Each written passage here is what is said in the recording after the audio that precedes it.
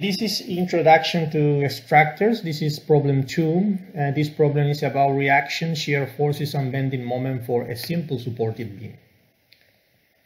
The simple supported beam we are going to resolve is a simple supported beam that spans 4 meters, is under 2 UDLs. One is 8 kilonewton per meter and the second one is 12 kilonewton per meter, located as is shown in the scheme. To the left side of the structure we have a pin support, and to the right side, the right extreme of the structure, we have a roller. So the first step to resolve this exercise is to assume which ones will be the reactions for this simple supported beam. So we expect to have an horizontal reaction at the point A and a vertical reaction at the point A where we have located the pin support, and we expect to have a vertical reaction where we have a roller at the point B. Doing the summations of forces in the horizontal direction, we realize that the only force is H. There is no any action in the horizontal direction, so there won't be any reaction in this direction neither. So the horizontal reaction is equal to 0, and we can demonstrate it with this first equation of equilibrium. The second equation of equilibrium we're going to use is the summation of moments around the point A. So we are at this point A here, and we're going to do the summation of moments. We have sketches as well, the equivalent punctual loads of these UDLs. So for the UDL of 8 kilonewton per meter, we have this equivalent load of 8 kilonewton applied in the middle of the UDL. And for the 12 kilonewton per meter, along this meter, we have 12 kilonewtons in the middle of the UDL as equivalent load. So the summation of moments around the point A are equal to 8 kilonewtons times the perpendicular distance 1.5 meter, positive because it's closewise, plus 12 kilonewton multiplied by 3.5 meter, which is the perpendicular distance from 12 to the point A, positive again because she's closewise, and minus the negative moment produced by B multiplied by 4 meters, which is the distance from B to the point A. All of this has to be equal to 0. So resolving this linear equation, we arrive to the conclusion that the reaction VB at the point B is equal to 13.5 kilonewtons, and it's going up as we expected. The second equation of moments at the point B, so we are at B now, is equal to BA multiplied by 4 meters, the perpendicular distance from the force, the reaction to the left side of the structure to the point B, positive because it's closewise, the rotation is closewise, so the moment is positive, minus 8 multiplied by 2.5 meters, the distance from 8 to the point B, and minus 12 multiplied by 0.5 meters, which is the distance from 12 to the point B, and negative because it's anti-closewise. All of this is equal to 0 by equilibrium, so the reaction at BA is equal to 6.5 kilonewtons. So now we have resolved it in terms of reactions to these extractors, and we are going to start now with the calculation of the shear forces. So in order to calculate the shear forces, we are going to work interval by interval, starting with the interval from 0 to 1, considering, for example, the cross-section you can see in the screen in the middle of this interval. If we do the summation of shear forces to the left side of the structure, the only force we have is 6.5 kilonewton positive, and this is the value of the shear force for this cross-section, and actually is the shear value for every cross-section from A to 1. This is the sketch of the first, the distribution of the shear force in the first interval for this beam then. The second interval to be considered is, or better said, the second point we're going to consider is the point Z equal to 1.25 meters. It's a point in here, as you can see this cross-section in blue, just to see how the UDL works in terms of shear forces. So we are going to consider for the calculation the left side of the structure, so we are here now. So we are going to consider only this part of the structure, the left side of the structure, and we are going to consider only this small portion of the first UDL. So if we write the value of the shear force at this cross-section in particular, which is at 1.25 meters from A, the shear force is 6.5 positive minus 8 multiplied by 0.25, which is the distance from the cross section to the start of the UDL. And the value, the resultant value is 4.5 kilonewtons, the shear force at this particular cross section. The other thing that is important to understand is that under UDLs, the distribution of the shear forces is linear, as you can see in here with this small linear function in the shear force diagram. So we are going to calculate now another point, the points where Z is equal to 2. So this is the cross section at the end of the first UDL. And basically we have 6.5 kilonewton positive minus 8, because it's 8 kilonewton per meter multiplied by 1 meter is 8 kilonewtons. So the result is minus 1.5 kilonewtons, the shear force at this particular cross section. So we pass from the positive shear force to a negative value of shear forces. The next interval to be analyzed is the interval from 2 to 3.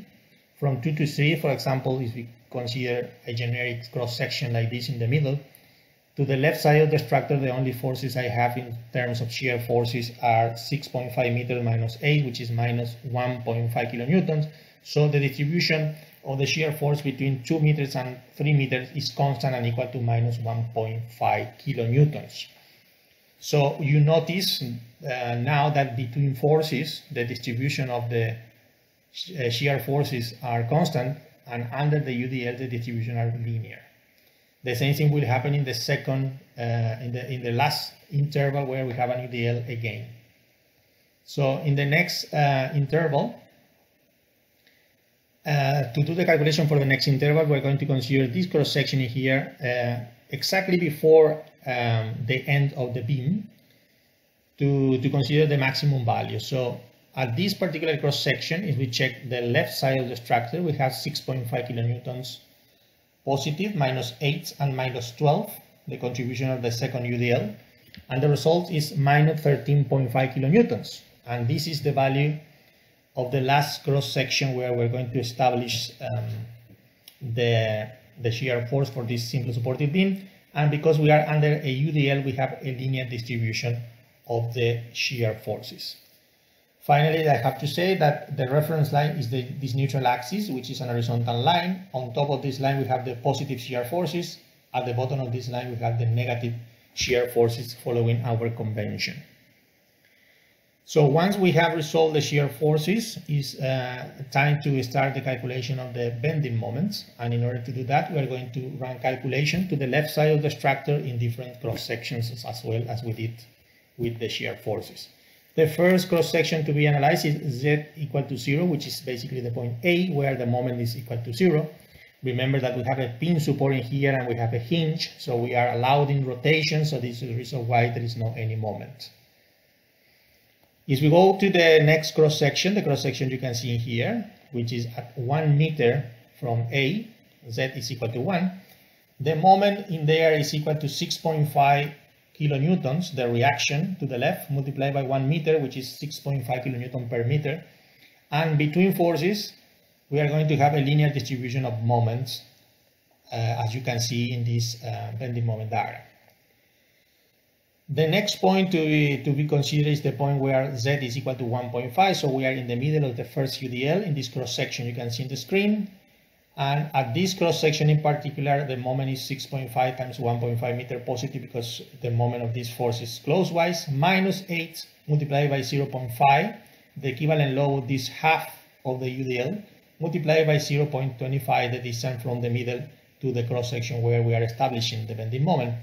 And the result is 8.75 kilonewton per meter. And as you see as well in here, we are showing that there is a quadratic distribution of the bending moment because we are under an UDL. The next cross section is Z equal to 2, so we are here in this cross section in the middle of the beam. The moment is equal to 6.5 times 2 positive minus 8 times 1 times 0.5 equal to 9 kilonewton per meter. And the distribution again in this interval is quadratic. The next cross section is z equal to 3, so we are in this cross section as you can see in the screen, and in there if we check the left side of the cross section of the structure is 6.5 times 3 meters positive minus 8 times 1 times 1.5, the distance from here to here, equal to 7.5 kilonewton per meter with linear variation because we are between forces. The next cross section is the cross section in the middle of the second UDL. We are at z equal to 3.5 and the moment is 6.5 times 3.5 positive because it's clockwise minus 8 times 1 times 2. 2 is the distance from 8 to the cross section we are doing the calculus. Minus 12 times 0.5, this portion of the UDL, and the distance is 0.25 from the middle of this portion to the cross section where we are establishing the value of the moment. And the value of the moment at this cross section is 5.25 kilonewton per meter. And the distribution is quadratic again because we are under a uniformly distributed law. Finally, the moment at z equal to 0, which is basically the point B, is equal to 0 again because we have a roller and we have a hinge. We allow rotation, so the moment is necessarily equal to 0. So now we have finished the sketching of the bending moment diagram. It's time to have a resume of all the results. But before that, just to remember, so the distribution in the first interval is linear because we are between loads. Under the first UDL is quadratic, between these two UDLs is linear, and under the second UDL is quadratic as well. So now we have the resume of our calculation in this diagram. We have the reaction, we have the bending moment diagrams, and we have the shear force diagram. It is interesting at this stage to ask the question, where is the maximum moment, because it will be relevant to the calculation or for the calculation of bending stresses in the future. So in order to do that, we need to inspect the bending moment diagram. Apparently, we can see or we can say that the maximum moment is 9 kilonewton per meter, but in order to be sure where is exactly located the maximum moment, we need to inspect the shear force diagram. The maximum moment will be located where the shear force diagram is equal to 0. The reason of that is because the relation between the shear force diagram and the bending moment diagram in terms of functions is that the shear force diagram or the shear force function is the derivative of the bending moment diagram. This means that where the shear force is 0, you will have a maximum for your bending moment diagram because the shear force is the derivative of the bending moment. So we have to locate first this point where the shear force diagram is equal to 0, and in order to do that we are going to find the relation between these two triangles. This big triangle in red and this triangle with the blue base in here. X is our unknown. If we do the relation between these triangles, x over 6.5 is equal to 1 over 8. So x is equal to 1 times 6.5 divided by 8 is equal to 0.81 meter. It's the distance from here to here. Now we have the location of where is the maximum moment. So we calculate the maximum moment as 6.5 multiplied by 1.81, which is the distance from here to here. Positive moment of this reaction to the cross section where the moment is maximum, minus the contribution of the negative moment of the first UDL, which is 8 multiplied by 0.81 multiplied by 0.41. So the result is a positive moment equal to 911. And the location is, of course, where the cross section where we have the shear force equal to 0. So this value in here, this segment in here in red is representing the maximum moment of 9.11 kilonewton per meter. And this is all the analysis for this simple supported beam. You see now that with the summation of forces in both directions, horizontal and vertical, plus the summation of moments, we are able to determine the reactions in the first place. And after applying the definition of bending moments and shear forces to the left side of the structure or to the right side of the structure with the opposite sign, we can establish, we can sketch the bending moment diagram and the shear force diagrams, and after that we can locate the maximum moment where the shear force is equal to 0, and we had done in here a complete analysis of this simple supported beam under 2 UDLs, and we realized all the internal forces that are affecting or are stressing this simple supported beam in this particular case. So this is all for this video. Thank you very much for watching.